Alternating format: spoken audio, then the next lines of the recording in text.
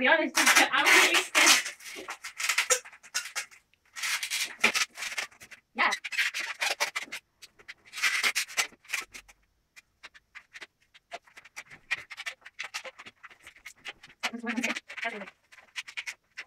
No.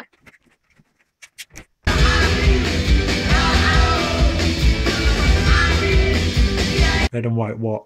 Oh, it's going to be a cushion cover. A cushion cover. Did I say that? Yeah. A cushion cover. It's going to be a cushion cover. Easier than the library. Don't forget that you have to knit on one side and purl on the other side. It's not knit one, purl one.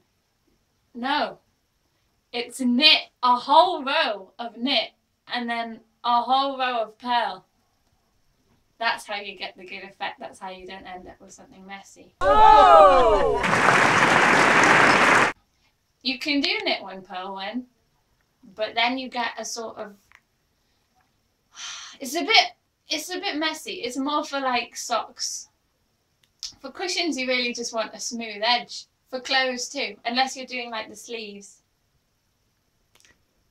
What are you using? Wool? Acrylic? I'm using acrylic.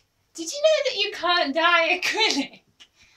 You can't dye acrylic. What size needles are you using?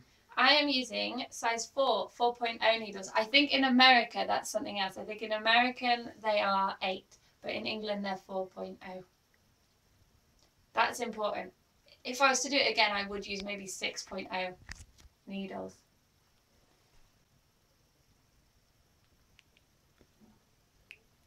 Thanks, that's great.